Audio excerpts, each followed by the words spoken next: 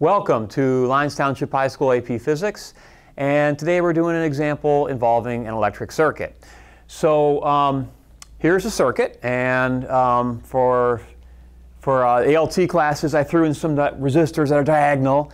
What I would suggest you do is pause the video for a sec and copy all this down. If you so desire, you may copy all this stuff down too. So I'll get out of the way and let you copy that, and then I'll kind of talk about it after that. So here you go.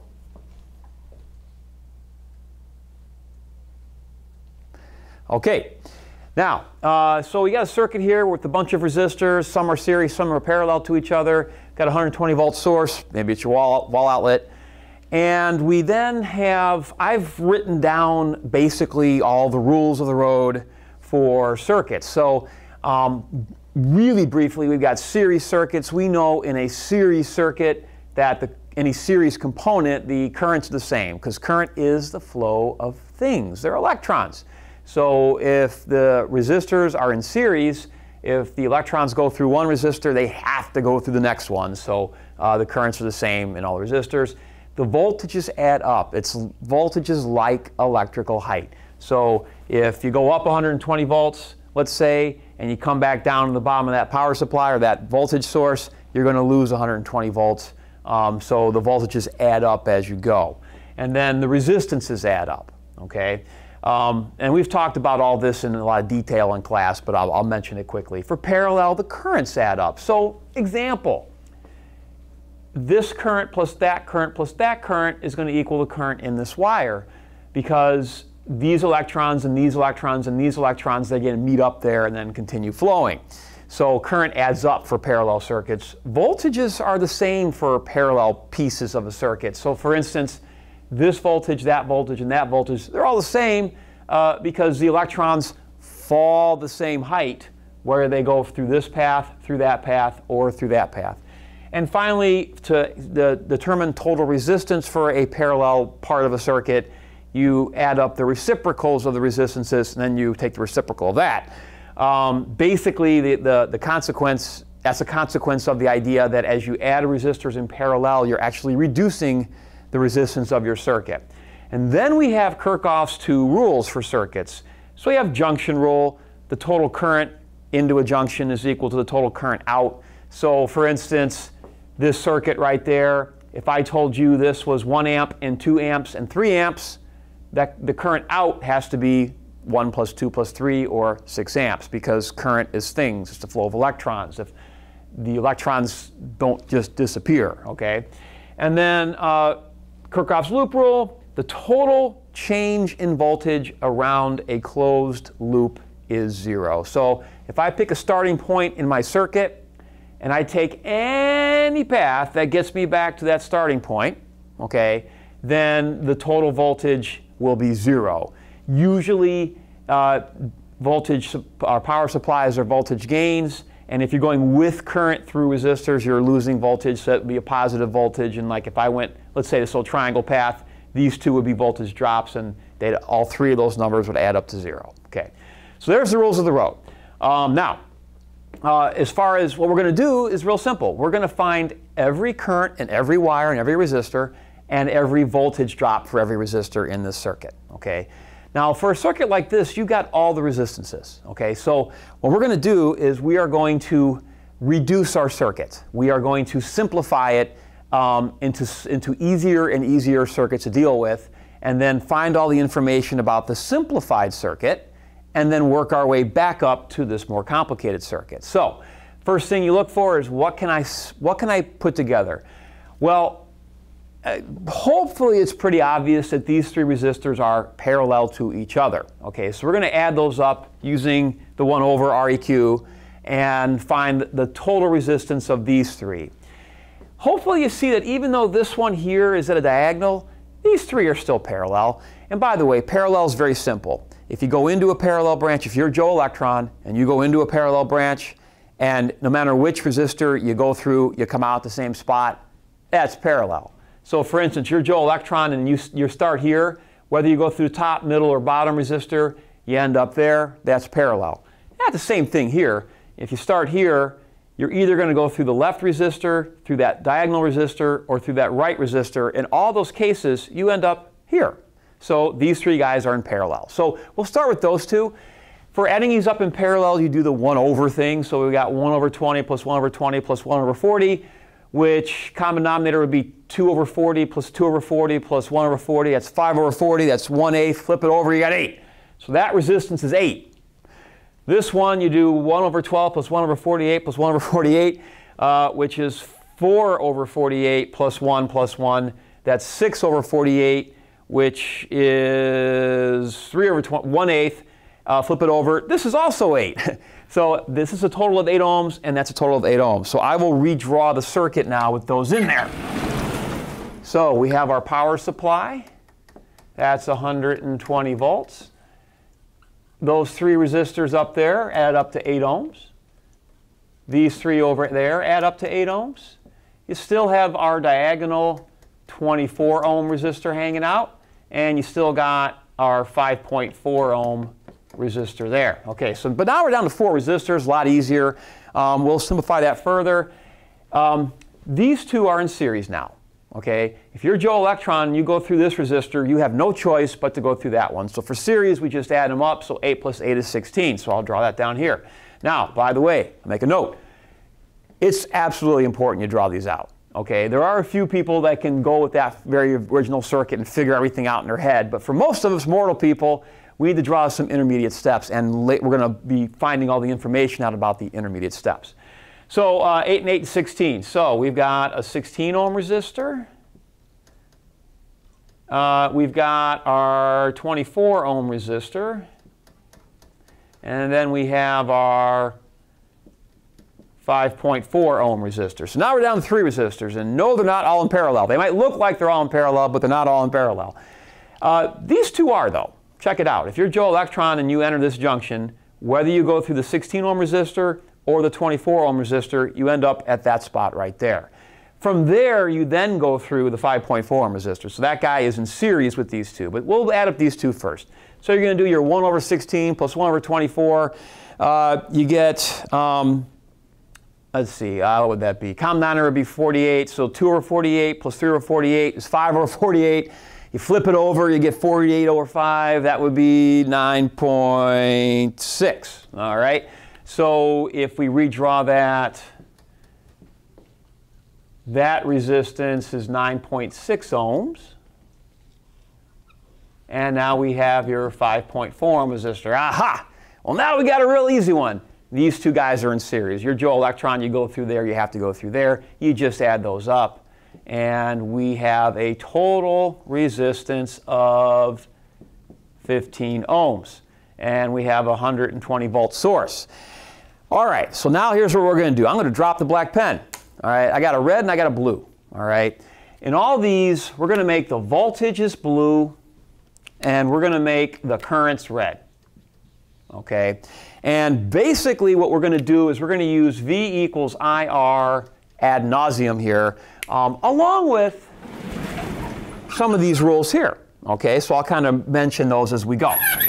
All right, so V equals IR. We got a 120 and we got a 15. You divide 120 by 15, you get, I believe, 8. So our current, I got to use the red, will be 8 ohms. Now notice how I draw the current.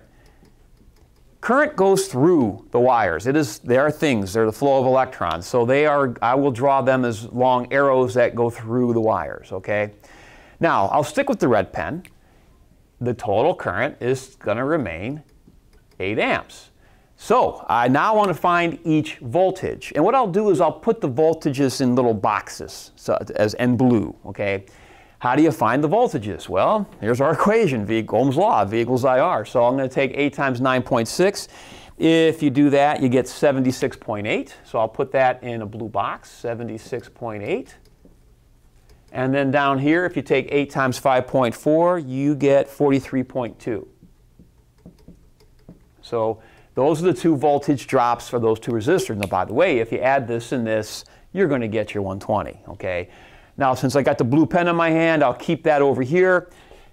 43.2 for that guy right there, so I'll write that down, 43.2. These two are in parallel. That means they have the same voltage as they do as in equivalent resistance. So they both have a voltage of 76.8. So I'll kind of write that in the middle here. That's 76.8 volts. In other words, if you're Joe Electron, you go through the 16 ohm resistor or through the 24 ohm resistor, either way, you're going to lose 76.8 volts. Now, by the way, Kirchhoff's loop rule still holds here. If you start here, and this is a 120 volt source, if you go up 120 volts, and let's say we pick the top path, you drop in 76.8 volts. If you take 120 minus 76.8 in your calculator, you're going to end up with 43.2. You drop through that 43.2, you end up back at 0. That should always work out that way. All right, now I'll go to the red pen. I know the current down here already. I already found that. That's 8, okay? But when it gets to here, it splits up, okay? So for the top one, I'm going to use V equals IR. I've got V and R. So if I take 76.8 divided by 16, I get a current of 4.8. So this current here is 4.8 amps. To find this current, you could either do the voltage divided by that resistance. Okay, you're going to get a little over 3. Matter of fact, I tell you the answer is 3.2. How do I know it's 3.2? Well, I know that Kirchhoff's junction rule says I have 8 amps going into that point. I better have a total of 8 amps coming out. Well, 4.8 plus what gives you 8? Well, this has to be 3.2 amps. So you can either divide V by R or you can use Kirchhoff's junction rule for that. Since I got the red pen in my hand, I'll stick with that. So up here, I know this current is 4.8. I know this current is 3.2.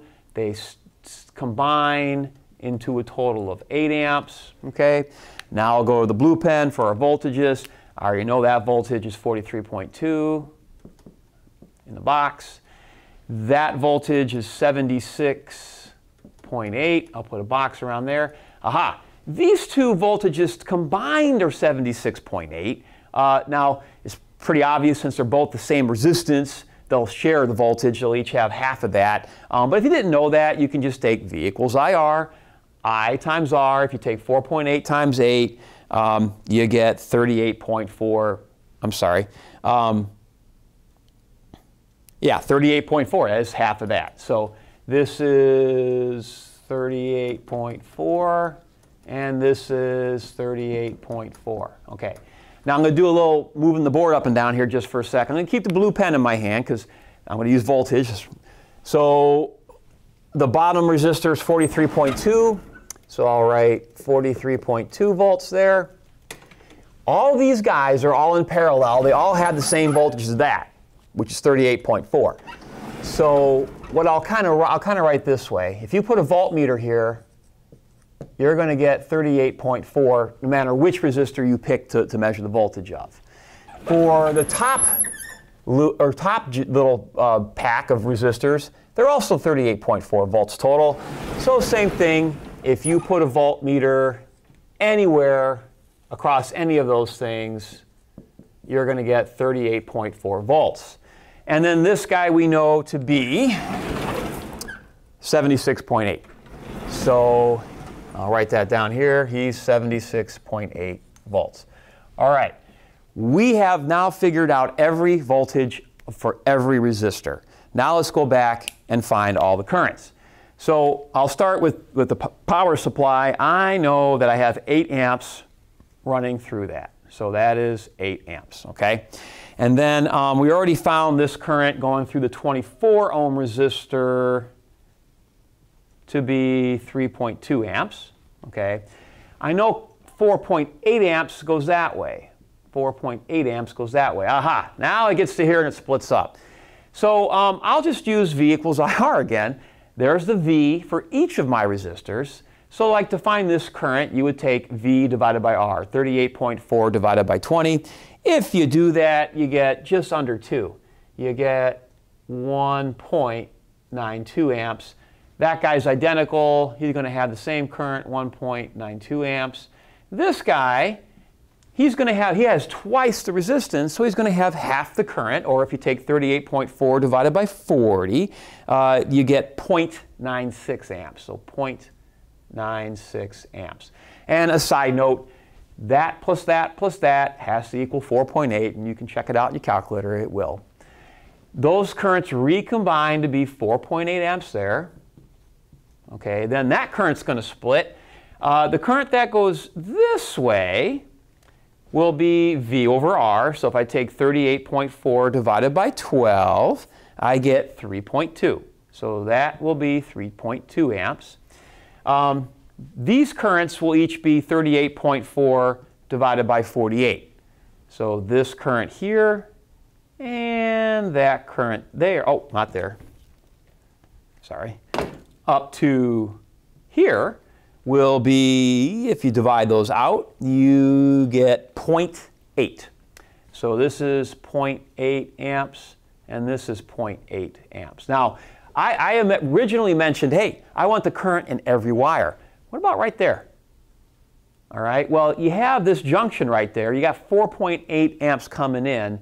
You got 3.2 going that way. This has to be 1.6 because that and that have to add up to 4.8. And sure enough, 1.6 then gets to here and it splits further into 0.8 and 0.8. Right here, okay, we're going to figure out what the current is in this wire. Well, you have 0.8 and 3.2 going in, so this current has to be the sum of those, which is 4. And then, of course, your 4 plus your 0.8 turns into 4.8 amps. And then your 4.8 and your 3.2 add up back up to 8. And you have just determined every current and every voltage for that circuit. So I hope that was helpful. Again, the one big picture thing I will reiterate to you, please draw the simplified circuits and find the easy stuff on those, and then you translate it over to the big circuit. So that's the number one most important thing in this, is to simplify your circuit down, find the simple stuff, and then go back and find the information for your complex circuit. So I hope that was helpful, and thank you very much.